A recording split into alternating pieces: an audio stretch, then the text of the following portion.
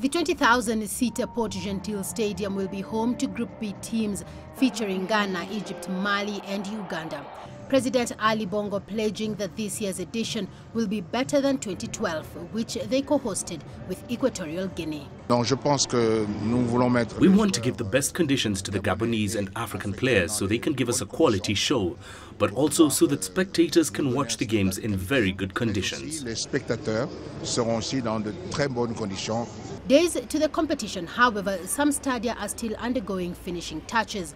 The aftershocks of Gabon's presidential elections also continue to linger, with fans divided on whether this is the best time for the country to be spending heavily on sport.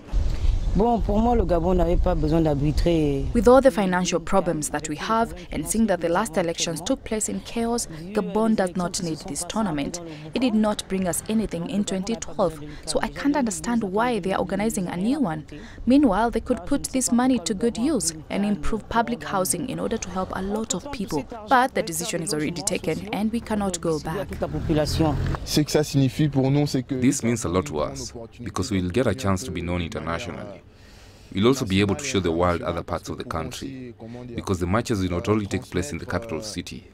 This event will make us proud. The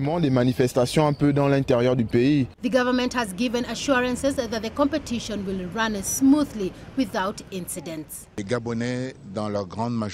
majority of Gabonese people wanted this competition to be held here, and were only carrying out their wishes. Unfortunately, a minority of people forgot it is a sports competition which showcases our country in a good light. We're doing our best to ensure this Cup of Nations boosts us economically. Compétition sportive que vous avez les meilleurs de notre continent. Come Saturday, all the build-up concerns will be forgotten and the spotlight will shine on Gabon's pitches.